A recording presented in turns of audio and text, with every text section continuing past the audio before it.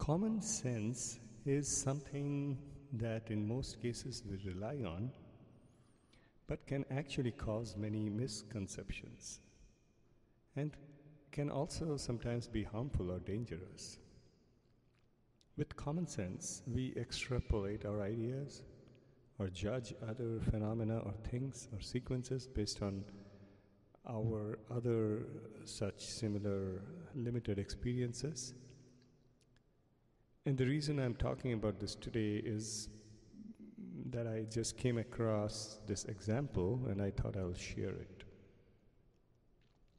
The question is, can you fold a sheet of paper 50 times?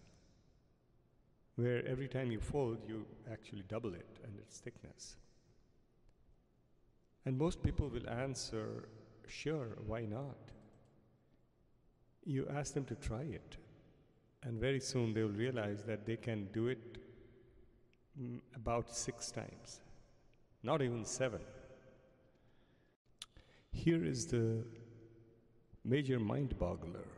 Do you know that the regular paper folded 50 times will reach the sun? That is, the thickness will reach the sun, which is 112 million kilometers thick.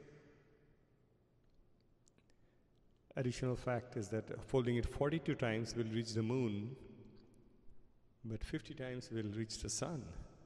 So common sense does not tell us that. This reminds me of a similar concept to this question, which we learned when we were kids, I think. Given a choice, what choice would you make if I said, I will give you $1 million today? Or if I said, or the other choice is, I will give you $1 today, $2 tomorrow, and double it every day for a month. In the second option, you will make 1,000 times more than $1 million, because you would make more than $1 billion, to be precise. So the paper folding example seems more prone to common sense errors, I think, for the $1 doubling every day and reaching $1 billion on the 30th day is also mind-boggling, but most people make the mistake of not realizing how big these numbers can become. Anyway, that's what I wanted to share, just sharing some thoughts. Thank you very much. Have a good one.